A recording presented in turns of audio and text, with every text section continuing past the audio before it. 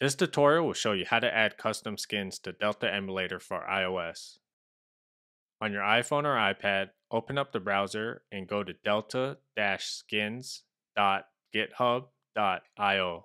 I'll have the link in the description box. Select the console that you want to add a custom skin to. Select the desired skin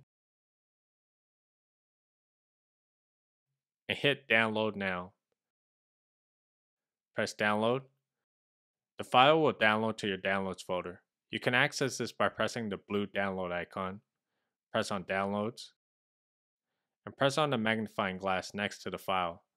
This will open up the download folder in the Files app.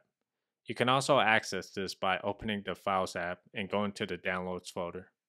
Press on the icon of the downloaded skin. Delta should automatically open. Press on the Settings icon on the top left corner. Select the console under Controller Skins.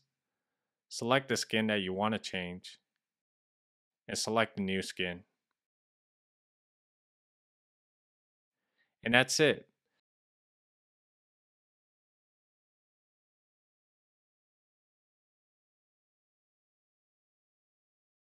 Delta saves a copy of the skin into its own folder, so you can actually delete the downloaded skin from your downloads folder.